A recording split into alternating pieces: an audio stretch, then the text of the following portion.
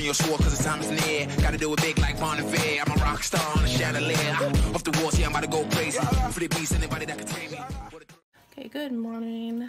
I've already put on my grapeseed moisturizer. And today for primer I'm going to use, well, I'm just going to use my Ulta Matte Prime. Mainly just because it's running low and that way it's one less thing on my little cart here.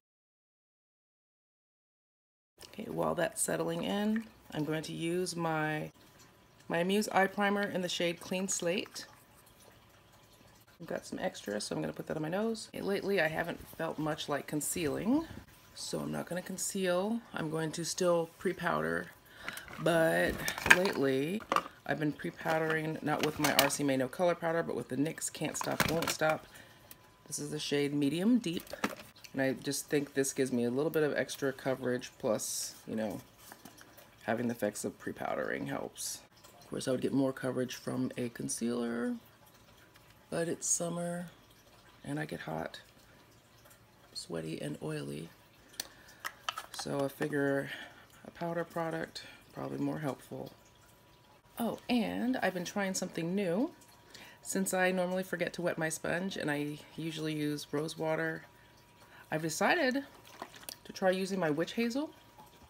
Since there's alcohol in there, I figure it's kind of like when people suggest using a setting spray to wet your sponge. It just helps your foundation set better, so I figure let's try it out. I've done it once before and it seemed to work pretty well, but now we're going to try it again. Let's let that set for just a second. I don't know, that Can't Stop Won't Stop powder is pretty decent on its own.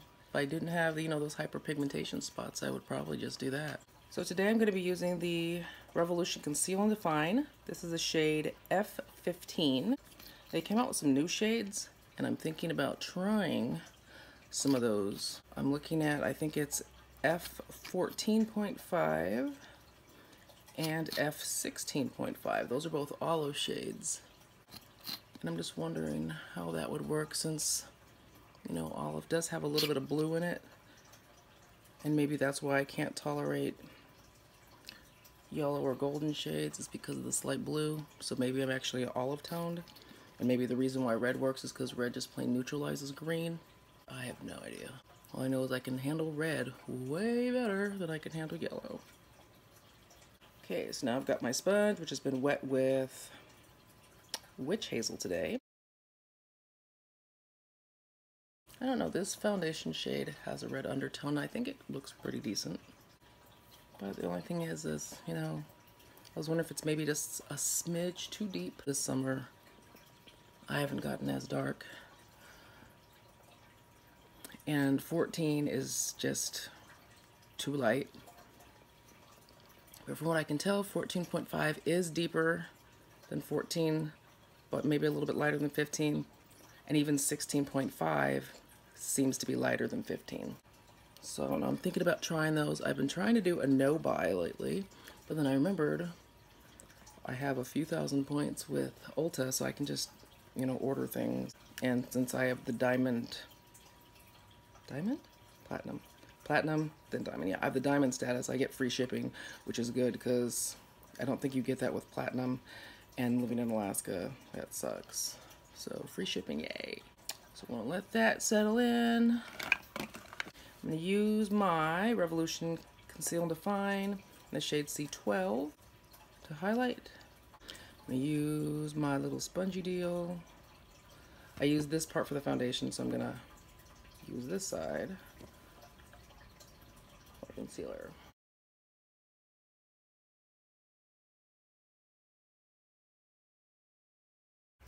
Okay, that looks pretty good. I was about to say I wanted to conceal the spots right there, but dude, I wear glasses, so whatever.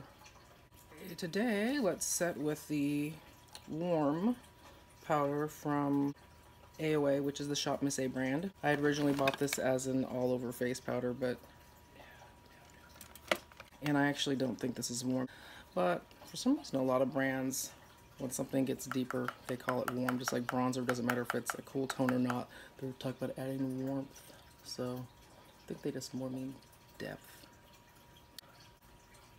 And even though I don't put concealer here to highlight, I still like to put a little bit of powder there. Oh, and lately I have been liking this Infallible Longwear Shaping Stick Foundation. This is the shade 412 Espresso.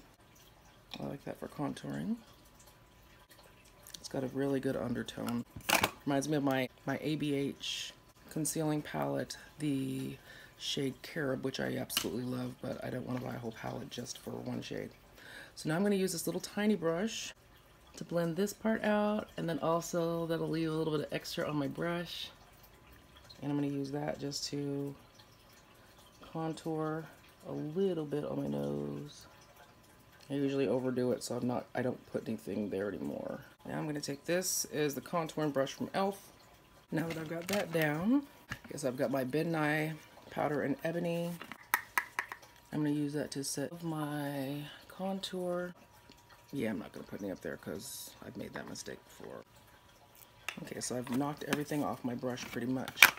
And then I'm just running that right there like that. And I did switch to a thinner brush for that because I've gone crazy with the contour powder before. And then I bit my little bit wider brush. I got this one from Wish. It was like $1. And then I'm going to go back up here and get this. Okay, good start. Don't know what I'm doing for my eyes. Oh! I wear a cardigan and it'll cover all that, but still don't like having makeup on my tank top. Got a few new pairs of glasses, and I was going to wear these ones today. Well, they need to be cleaned. But I was thinking maybe I should wear my obnoxious glasses and try to blend the colors with that. Yeah, we'll use these ones. So these glasses are neon green, a little bit of pink, a little bit of black. You probably can't see that. Well, I'll show you later. But basically, it has a cat on the sides and my name. Because it was like $3 extra for the cat and, well, $3.95 for the cat and $1.95 for my name, so couldn't pass that up. I got those from Zenni Optical, and the prescription is just as good as the glasses that I got from my eye doctor, but you know, they didn't have any neon green glasses, so let's start with Python Green by Coastal Scents. That works. This might be a bit much, but I think I'm going to do it anyway. This is Thulian Pink by Coastal Scents. That's not bad. I'm going to go back into my mattes. I'm going to go into Neon Bright Pink by Coastal Scents. And I just want to deepen up this outer area a bit, so I'm going to use Hot Tamale. Do I really want to use Hot Tamale? I'm missing an eyeshadow. I don't know how, because they're on palettes, but the shade I was looking for, which is Vampy, is missing. I assumed it was this one, but that's Hot Tamale. So I guess we're using Hot Tamale, which is fine. I just don't know where that one eyeshadow went. It's weird.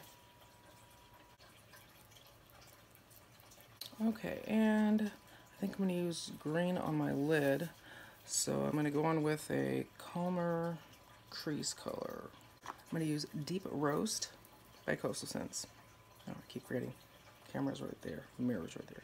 I'm going into Deep Roast by Coastal Scents. Okay, and then I'm going to wet my brush with Revolution Sport Fix. I want to use that Python Green, but it doesn't really show up as intense. I don't think it does even when it's wet. Let's see.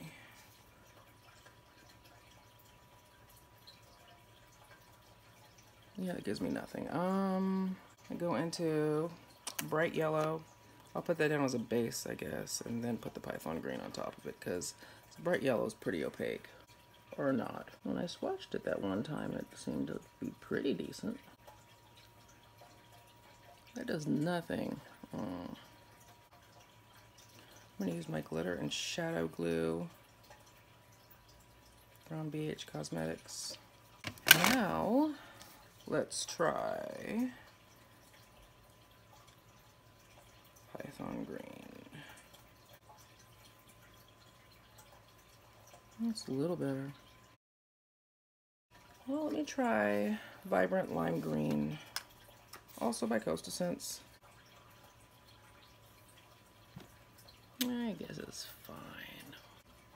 I'm going to use Balsam by Coastal Scents. That's not really doing it for me either. Wish it had a little bit more of a bite. I'm going to try some Solar Flare by Coastal Scents. No, I'm not using that. I'm going to go with Fluorescent by Coastal Scents. Well, that one's got the brightness, but it doesn't really have that acidic yellow. That's more just like a, yeah, neon green, not like a chartreuse. Okay, so let's try a Solar Flare after all. I don't know if you can tell a difference, but I think that works. Actually, let's put it all over all of it. I don't usually go for yellows, but I do like my greens to be tart. And of course my crease got lost in that, so I'm going to throw a little crease back on there. Use this pencil brush. And back into deep roast. And of course then I got a little bit more on the part where I didn't want to get it. So let's see, that was Balsam, Fluorescent, and Solar Flare. And then back to the crease. Okay, so I'm going to brush off my bake. And yes, I know I go over my contour a little bit. That actually just calms it down just a bit because I know my contour is a little harsh. For blush, I'm going to Orchid Red by Coastal Scents. I don't think that's pink enough. I'm going to go into Electro by NYX. Okay, now that's down. I can clean it up. That'll work. Yeah, my face is pretty matte with that Witch Hazel going down with the foundation. So I'm trying to figure out if I want to risk not setting it with the RC No Color Powder. Well, while I'm thinking about that, I do need to still put on my Ben 9 Nutmeg Powder, because that not only, you know, sets or finishes my face, but it also blends everything together so I don't look so clownish. Okay, and I'm going to let that sit there for just a moment before I do anything with it.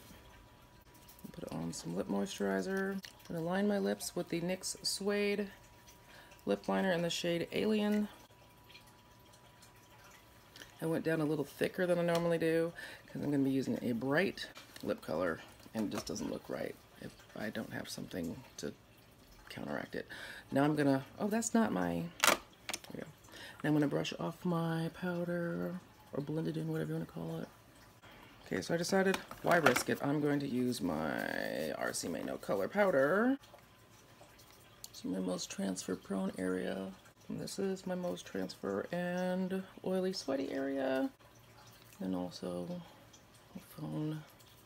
Man, I never seem to lose any coverage there, but my phone is, I always have to clean off all the makeup, so put it on there too.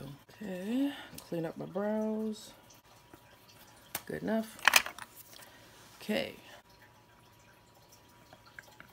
My rose water is missing. Oh, I've got this in my hand. I'm going to use the Urban Decay De-Slick. And since my green highlighter isn't like the right green for my glasses, I'm just going to use this one for playing games. This is by Revolution. It's a blush that I use as a highlighter. And it just sits on top of my counter because the cap broke. Okay, now I'm going to use this Slip Tease Lip Oil in the shade Sugar Overload. Now today doesn't look as bright as I thought it did. I'm not really a fan of these lip oil things because I just can't seem to get them coverage even. Oh, I feel like I look a little ghosty again.